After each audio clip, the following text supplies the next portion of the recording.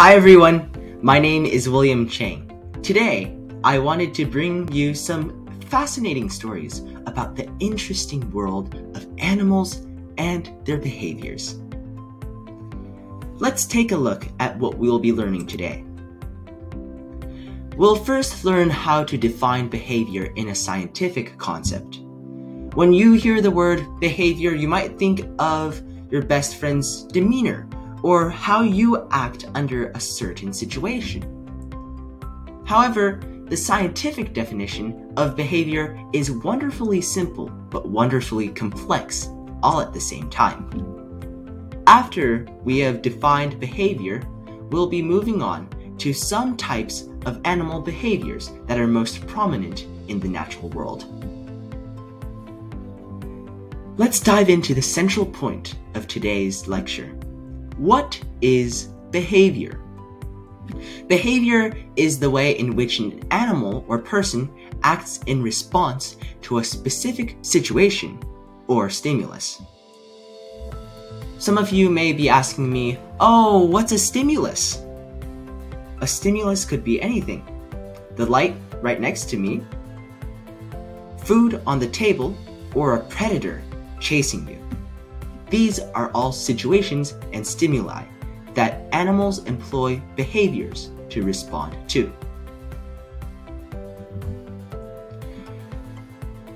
We know these two factors as nature and nurture. Why are nature and nurture so important?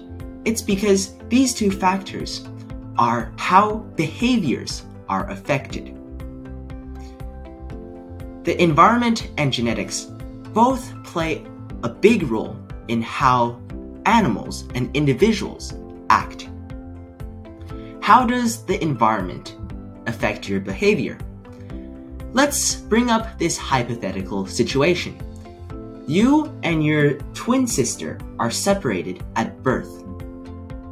Your twin sister is given to an impoverished family, while you are given to one of the wealthiest in all of your town.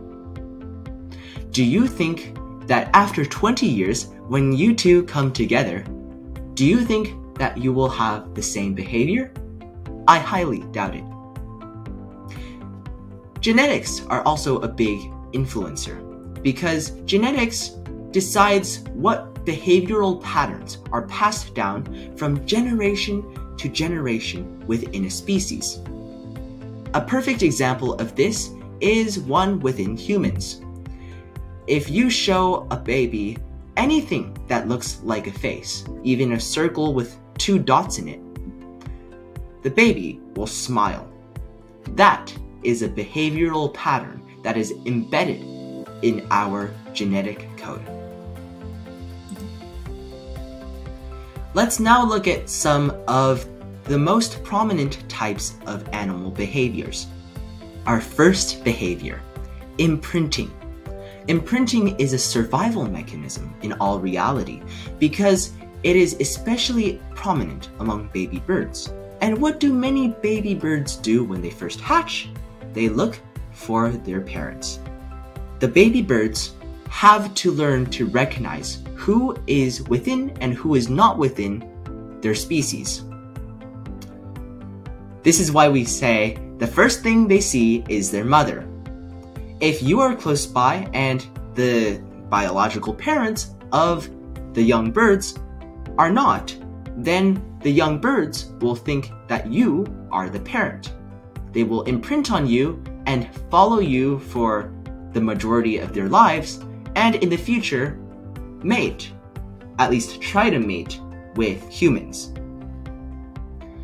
Imprinting is the mechanism in which baby birds learn to recognize animals who are within their species. And we also learned that imprinting can go wrong. One of the first questions you may be asking when I switch to this slide is, William, why is there a white blinding light on the right part of my screen? That's because this is habituation. Habituation is one of the most simple animal behaviors. Animals learn not to respond to unimportant repeated stimuli. For example, these bright flashes of white light. Habituation gives animals a chance at survival because animals will learn to not respond to these stimuli and instead focus on more important stimuli. More important stimuli may be food, water, and predators. Therefore, habituation can increase relative fitness. Let's see how well you habituate to this light. If you were successful, you'll find yourself listening to more of me talking than looking at this bright light. We once thought that this behavior was unique to only us, only humans. We were wrong. Problem solving is the innovative way of dealing with an unexpected issue. Let's take a look at the images at the right. You have the seagull dropping a clam repeatedly to try to break the clamshell, and a monkey using a rock as a hammer to break open a seed. The seagull dropping the clam was actually a picture that I took on a recent journey to the seaside. I saw firsthand this seagull using its problem-solving abilities to try to get to the clam meat. And this seagull was ultimately successful. Social behaviors are something we could easily write volumes upon, but we'll just be looking at the most common 3 social behaviors. The first is the courtship ritual. The courtship ritual is another way that animals of a species recognize that they are of the same species and whether or not they are fit to reproduce. For example, this picture of the common loons shows them doing a courtship ritual. In this manner, they will decide if they are part of the same species, which they are, and whether they are fit to reproduce. Agonistic behavior is what it sounds like. Agonistic behaviors enable animals to compete and to establish hierarchies. In this other picture on the right, you see the chicken pecking order. When putting a bunch of hens together, you will find that they immediately start pecking each other. This is to establish the pecking order, which is a hierarchy, a dominance hierarchy among the flock. And of course, competition. This may take the form of guarding territory or even competing for females or even males. And finally, altruistic behavior. Studies show that the closer linked two individuals are, the more likely that they will display such altruistic behaviors. So altruistic behaviors can include protecting one another from predators or telling their families that there is a food source nearby. Let's take a few moments to summarize what we've learned.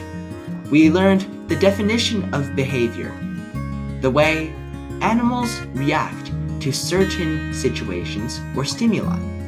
Then we learned about the 2 influences of behavior, environment and genetics. And finally, we went over some types of behavior. The similarities between us and all of the other animals is exemplified by the way we show our natural behaviors. We aren't so different from our animal compatriots after all. Thank you.